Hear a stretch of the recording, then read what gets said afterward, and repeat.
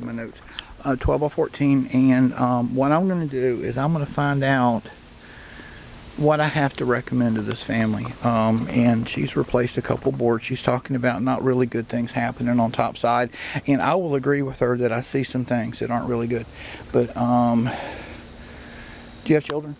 We do. What age? We have one 5-year-old.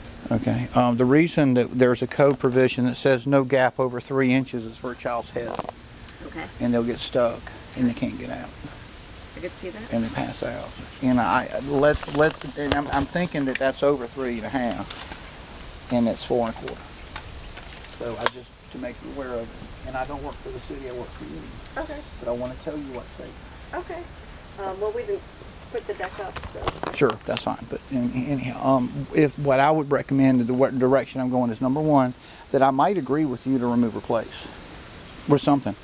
Option B is that I may disagree and suggest a refurbish. That means that everything I see gets removed and we put up a new rail, a new stair, and new decking only. But I'm gonna go play underneath for a minute. Is that okay?